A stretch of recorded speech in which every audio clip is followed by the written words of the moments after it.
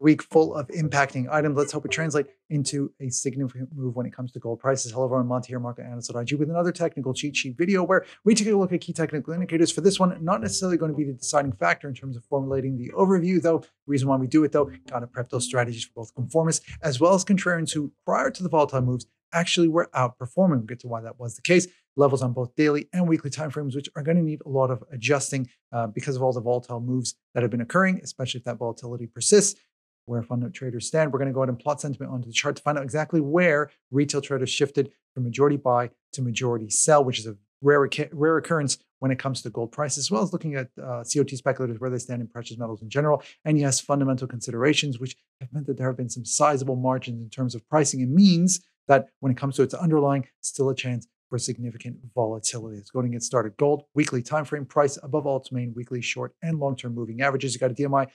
I mean, look at that. Look at that nice gap between. I've plotted it here on this is courtesy of IG's trading platform. You can see the gap between the positive DI and the negative DI. You got an ADX that by one calculation, well in trending territory, by another, not far off it. If you want to take the average and say that net, therefore it is in trending territory, so be it. The technical boxes are taking off of a separate calculation, but that's the reason why you might see a little bit of a change there. You got an RSI that's not quite yet there in overbought territory, and price at the upper end of the Bollinger Bands. What about on the daily time frame? Price falling back because it's pulled back slightly, no longer above all its main short-term moving averages, but still above all its main long-term ones. A DMI that's in positive territory, an ADX well in trending territory, an RSI that was in overbought territory, falling back out of it, plotted down over here, as well as price no longer at the upper end of what have been some seriously widening bands. So I'm going to start off with a technical overview on the weekly time frame. In fact, for the weekly and the daily, we're putting it at volatile. This has a lot to do with historical technical considerations. You can see the technical cheat sheet video for USD/JPY to get an idea as to why that is.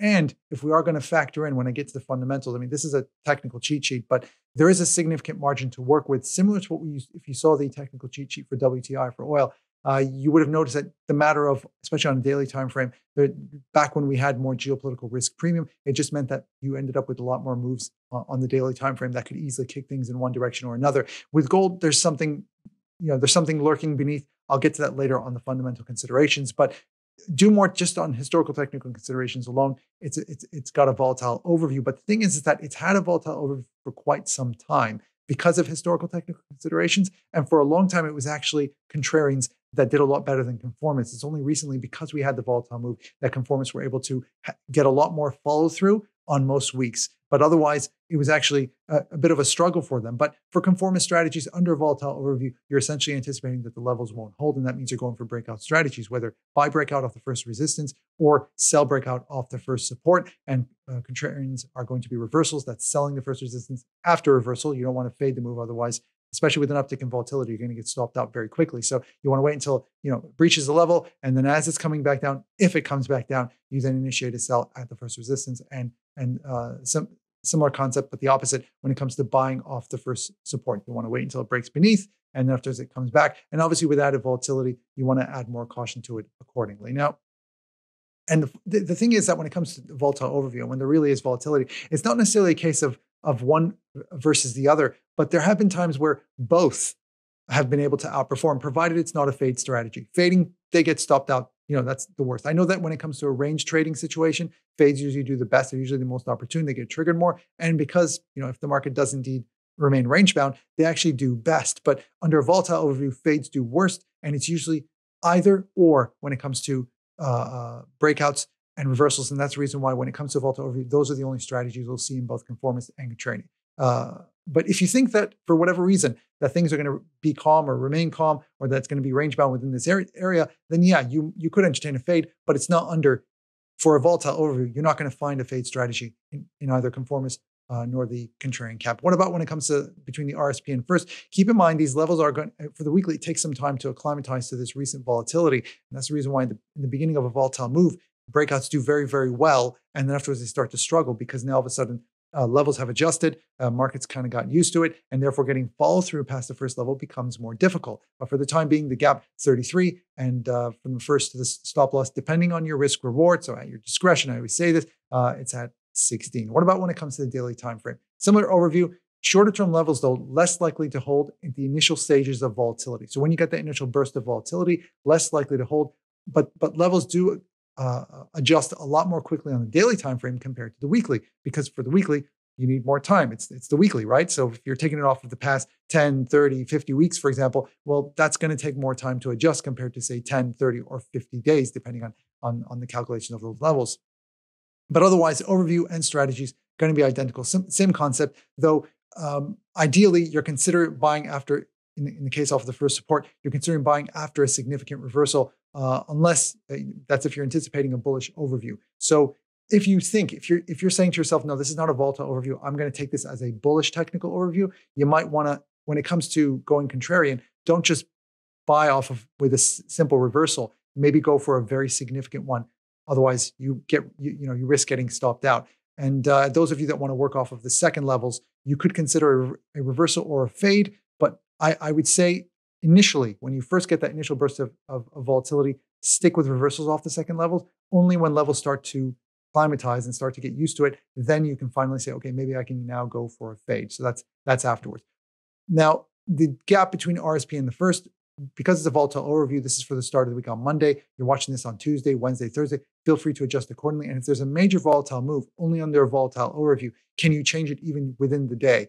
Just because levels, the one thing under a volatile overview is that levels don't hold generally, right? So the gap between RSP and first is 13, and from the first to the SL, we're looking at 6, again, depending on your risk-reward ratio. So what about when it comes to sentiment? The thing is that IG clients have a tendency to want to be to the buy side. I'll plot onto the chart shortly. But right now, majority sell territory, that pullback has managed to help reduce sentiment week on week. From the start of last week, 59% to 55%. It won't take much in terms of a pullback for them to shift back to majority buy. And when it comes to COT speculators, still majority to the buy side, still in extreme buy territory at 78%. So you had an increase in both longs and short positions. What about when it comes to the other precious metals? A lot of times you want to look at that, just get a general idea. Silver, the majority buy, and they've been upping that buy significantly and taking up to 72%. Those gains obviously work to their favor. When it comes to platinum, they only briefly, now they're at 55%. Outer circles is for the latest report. Inner circles from the report before that. You can see that they were at 52%, slight sell, shifted to majority buy. They actually were in majority buy for most of the time. It's only they briefly went majority sell.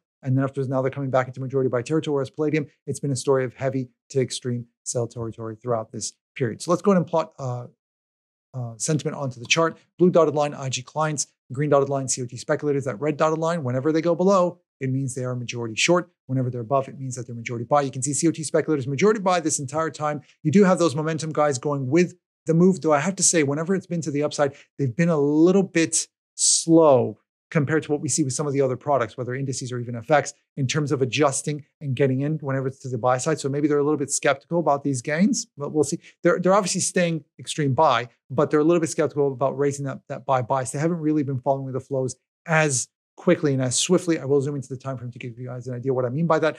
IG clients, majority to the buy side, going to extreme territory back when prices dipped. They timed all that right. And now, by the way, this right here, weekly time frame, we're taking an average. So it's what the sentiment was throughout the week, but they actually briefly went sell right here and went back up on one or two of the days. But for the week, they stayed just above it. So this is just an average, but technically they did shift briefly and go back into majority. And then afterwards went, when price came back down, went back to majority buy territory. And they've been raging for quite a bit. And then afterwards, then came this big move right over here, this burst of volatility. And you can see that they went into majority short territory. I'm going to zoom into the daily time frame just so you can see exactly where it happened.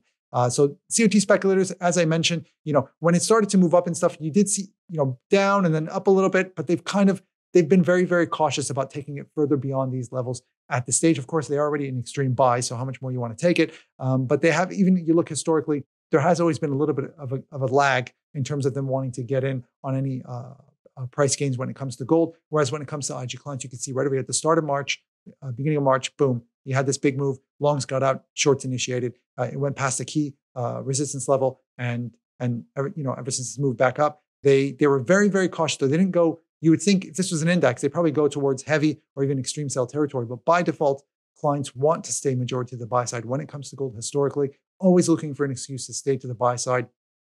Very rare for them to be in majority sell territory, and very rare for them to be in majority sell territory for this long. What about fundamental considerations? Well, here's the thing. It's a week full of central bank policy decisions. But when it comes to the dollar, you got the FOMC anticipated to hold. But the thing is that a lot of people are going to look at their dot plot with pricing data hotter last week than anticipated. We're looking at CPI, producer prices, or even trade pricing data. There's that are they going to come out? They're obviously going to come out with the "I'm not in a hurry" theme, but it's also a matter of them potentially changing the dot plot. So it's not about 3 cuts, penciling in 3 cuts this year, but maybe taking it down to 2. There isn't much of a margin to move it from 3 to 2, by the way. And the CME's Fed Watch anticipating a hold in May as well. And June, it's getting close to 50-50, still by a majority as of doing this video, anticipating a rate cut, but it's becoming a bit of a struggle. So that's something to note in terms of how market pricing is going to shift when it comes to rate cut likelihoods. And there is the matter of some other fundamental considerations that are coming up. The whole monetizing the debt trade. I know this sort of came up, and you kind of saw some stuff priced against the agreement sort of jump and surge at the same time. And part of that, people went, oh, that's because this against you got these rising fiscal deficits. No way the U.S. is going to be able to pay off this debt. It's going to have to be monetizing the debt, and so on and so forth. That whole conversation started to come up. What is it? $1 trillion. The deficit's rising. That's rising $1 trillion every 100 days. That whole conversation, of course, is going to get people to think to themselves, oh, maybe I should consider gold. And it does factor into a bit of that volatility. In terms of ETFs, it's been a general story of outflows. If you look at investors, and central bank purchases, though, has been a general story that there have been some decent months where you had strong purchases, strong physical purchases at times. And then, of course, people bringing up the whole geopolitical risk as well as sanctions. That has kind of led people to think, okay, maybe I need to go ahead and hold gold at this time. The thing is, though, those can be very, very difficult to price in. So there's a lot of room for massive moves when it comes to gold. And you might think, oh, is that kind of the underlying that's kind of keeping the overview a little bit volatile if you want to take into account these considerations? Not exactly. The real one, actually, real yields. If you look at I know a lot of people are going to bring up that chart between real yields, U.S. 10-year, as well as gold prices, and you're thinking to yourself, well, based on that formula, prices should be a lot lower than what they are now. They should have been in a bear trend, so to speak. This is, of course, the matter. A lot of people bringing up some of those other items like physical purchases, central bank purchases, and geopolitical risk, saying that this is the reason why gold prices can defy gravity or defy its historic formula, if you will. But for how long? And if any of these factors do change, you could end up with some seriously volatile moves. And what we saw in the past few weeks, nothing in comparison. And that's the reason why you want to retain that caution and keep an open mind that even if things are bullish, fine, you can always go to again, a bull average you're looking at, buying after a significant reversal off the first support, going for buy breakouts, so on and so forth, just buying and holding, so on and so forth. But you want to be very, very cautious on any sort of very, very volatile up or down, pullback type of move. And that's the reason why the overview is going to stay volatile for the foreseeable future. I hope you guys enjoyed this video. Good luck out there.